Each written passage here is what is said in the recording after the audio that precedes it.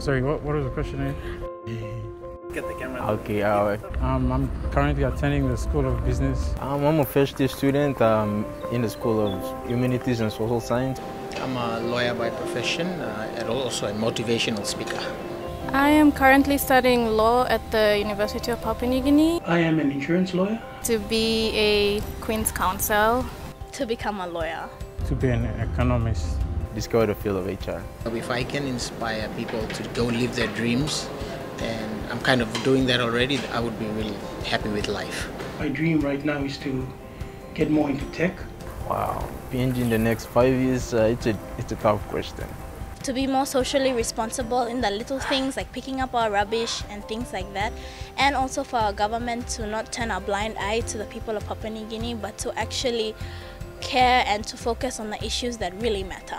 See more services delivered to the rural areas. Having elected women representatives in parliament.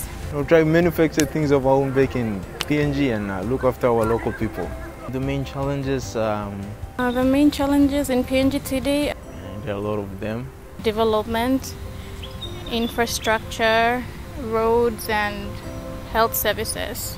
Proliferation of technology has enabled any smartphone to be turned into a classroom, to be turned into a library.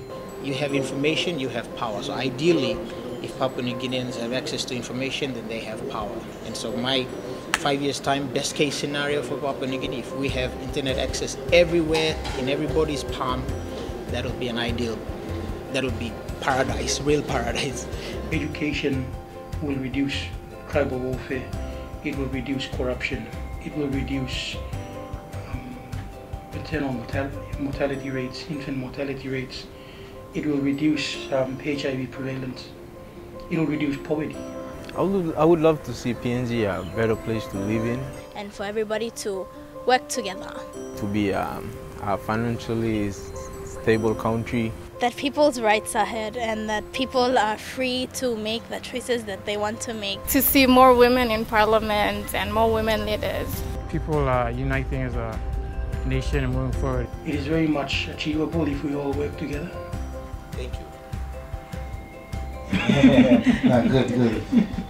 Awesome. Yeah, I think I'm happy.